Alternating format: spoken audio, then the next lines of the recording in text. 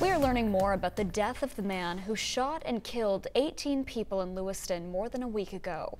Maine's chief medical examiner, Dr. Mark Flomenbaum, is officially calling Robert Card's death a suicide by gunshot wound to the head.